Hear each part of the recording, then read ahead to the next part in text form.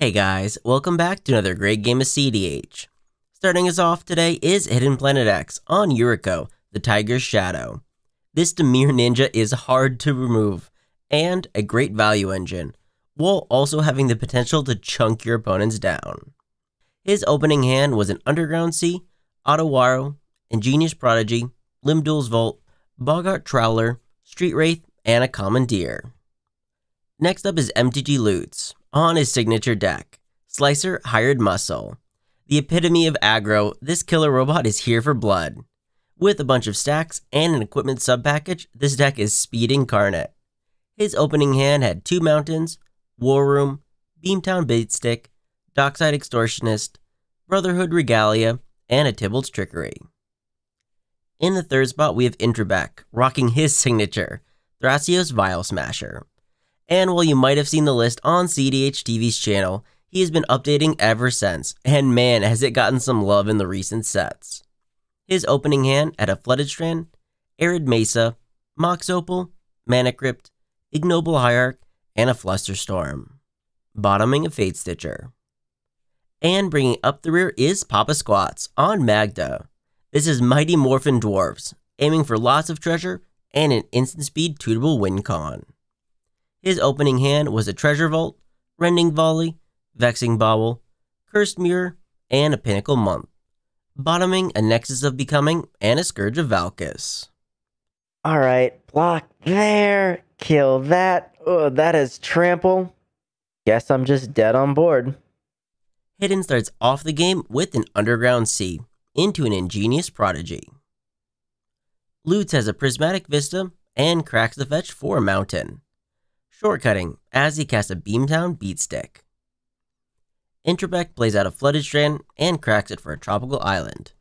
Shortcutting as he casts an Ignoble Hierarch into a Mana Crypt, continuing that with a Mox Opal. Papa Squats heads to his turn and takes 3 to play out an untapped Mystic Peak, but passes there. Hidden plays out a Boggart Bog untapped and takes 3. He then casts a Mana Crypt and heads to combat. He sends the Prodigy at Loots, who doesn't block. Hidden then Jujutsu's in Yuriko, and with the commander connecting, Hidden reveals a Bloodstained Mire off the top, with Hidden being done after that. Loots plays another mountain and has his own Mana Crypt.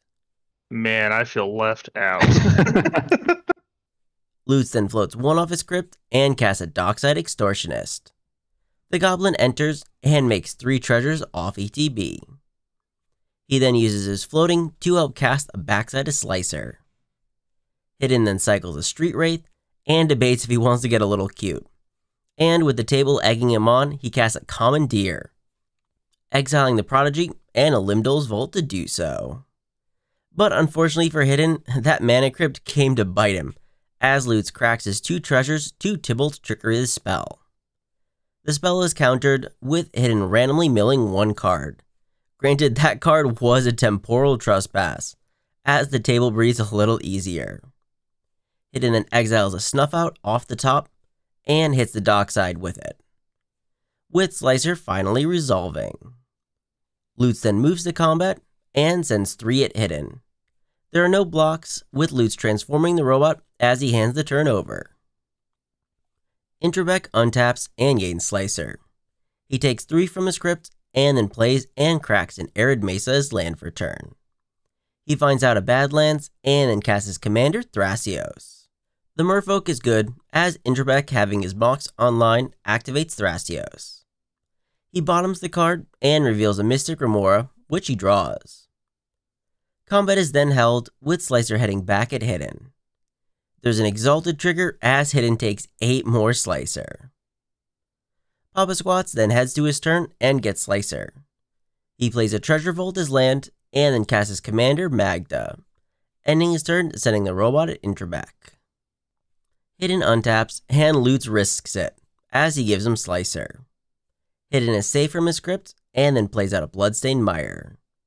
He gets an Undercity Sewers, surveilling a snow-covered island to the graveyard. Combat is then held, with Hidden sending Yuriko at Loots, with Slicer heading at edhrec. There are no blocks, with Hidden sadly not having a ninja to ninjutsu in. Damage happens, with Hidden revealing a Force of Despair off the Yuriko trigger. The table takes 3, with Hidden being done after that. Lutz takes 3 from his crypt and plays out a Mishra's Workshop, which will let him cast his Brotherhood's Regalia. Lutz then moves to equip, but in response, Hidden channels an Auto-Waru to bounce the robot. Slicer gets bounced. I'm floating 1. Good thing. Yep.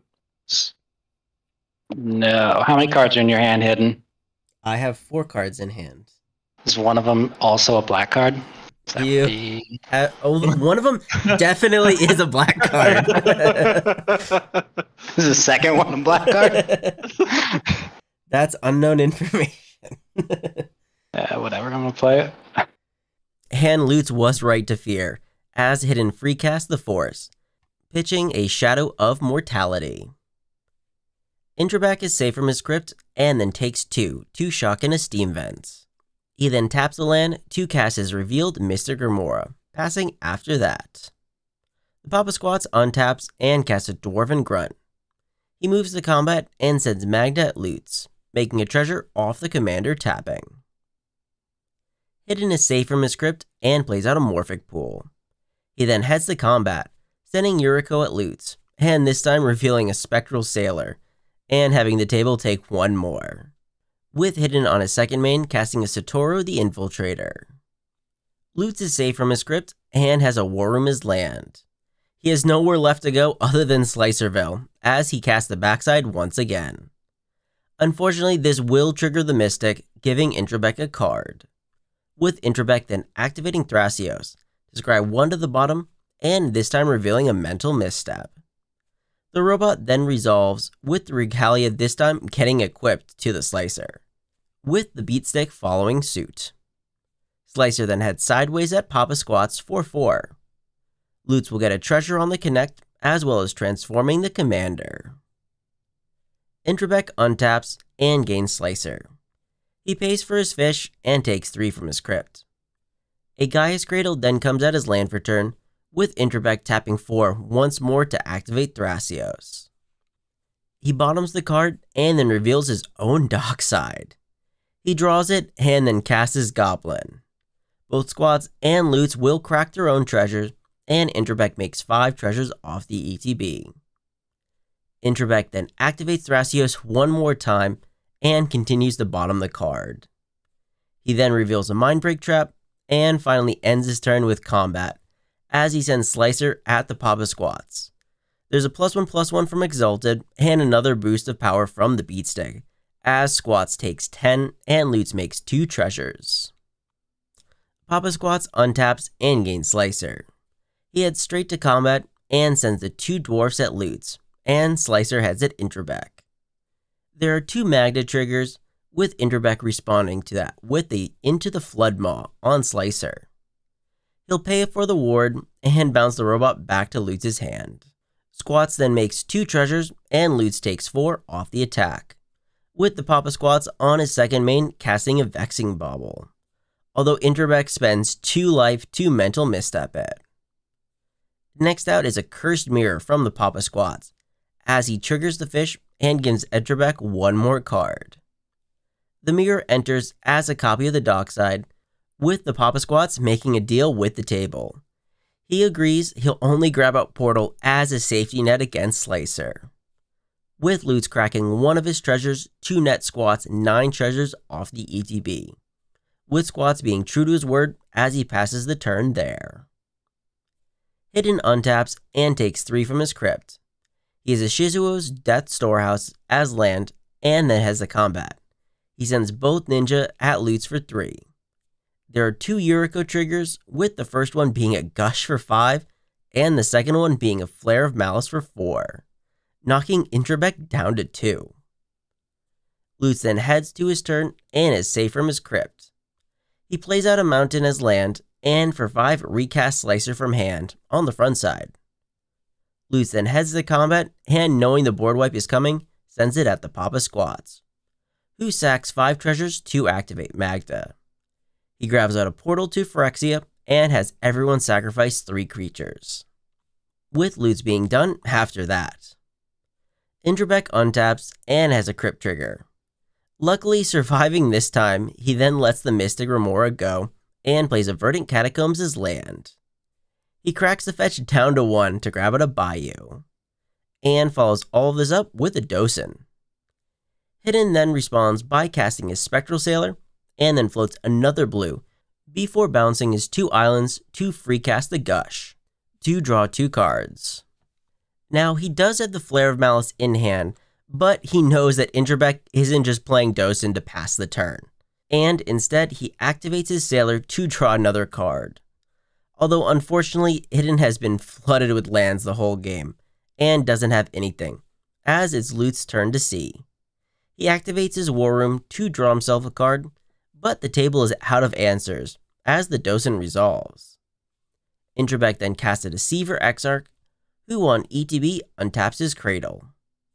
Next up is a Wishclaw Talisman, which is then activated immediately to grab himself a card.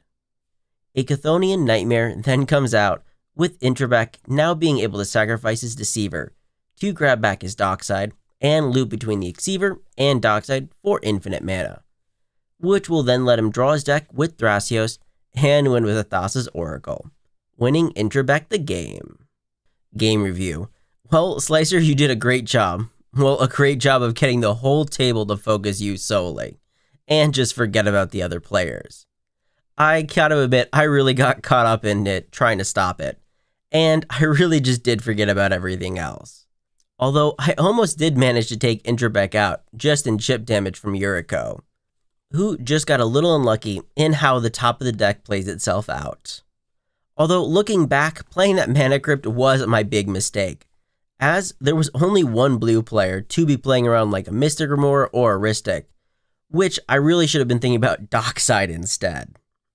I think other than that, I did feel a little bit bad for the Papa Squats, as his Mold 5 left him basically out of the game until it really was too late. But in all honesty, minus the chance that just edhrec lost due to the crypt, he had a handful of counterspells as well to assure the win regardless. Thanks to everyone that joined for the game, and before everyone leaves, I want to thank our special Patreon members, Slyfox, Tango Down, and Holy Septic for their support of the channel, along with all of our other Patreon supporters as well. And remember, never give up, even if you're dead on board. I'll see you guys later.